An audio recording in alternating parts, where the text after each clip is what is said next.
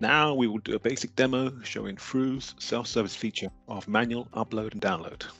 First, we will log into the site as an instance admin in order to view the overall setup of the flow. Thru supports users to be associated with a particular organization. This way, users can only view that organization, its activity, and the flows it's subscribed to. Now, if we click the Organizations tab, we can see the organizations that have been set up for this demo, Partner 1 and Partner 2. In Partner 1, we can see an endpoint has been created, which is an upload endpoint. If we click over to the Partner 2, we can see a similar endpoint. Both organizations have been subscribed to a flow called manual upload, manual downloads. In this example, we are showing how organizations can upload and download files manually. Partner 1's endpoints get mapped to Partner 2 endpoints. Partner 2's endpoints get mapped back to Partner 1's endpoints. If we check the endpoint settings and go to the mapping tab, we can see Partner 2 to Partner 1, and then Partner 1 to Partner 2. Both partners have the option to upload files manually, and the partners also have the option to download the files manually. So if we go into the admin section and we look at the users, we can see Partner 1 and Partner 2 are not administrators. This is where you can create users like Partner 1 who can be only associated with a single organization. When you do this, a self-service portal is created where the user can log in and manage their organization to a degree. We will now log out and log back in as Partner 1.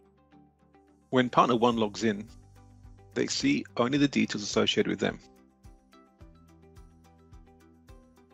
We can click on the Organization tab and again only see Partner 1. So if we click on the manual flow, we can upload a file which will be distributed to Partner 2. When we click on the Actions menu, we can see the upload function is made available. And this allows the user to drag and drop or choose files that need to be uploaded. We would choose a few files to upload. Now the files have been uploaded, we can close this window. If we move over to view the activity, we can see the files have been uploaded and can track how long it took. In this case, there's no need for Partner 1 to know where the files are going. They just know they're part of a flow that allows them to upload their files. Thru exposes the target, but without showing where the target endpoint is. At this point, we can log out of Partner 1 and log back in as Partner 2. We see a similar space set up for Partner 2 as Partner 1. Partner 2 can only see themselves and the flows they're subscribed to. Perhaps they've received an email notification that the files from Thru are ready for download. Here we can see, if we go to the Activity tab, that the files have been made available for Partner 2 for download.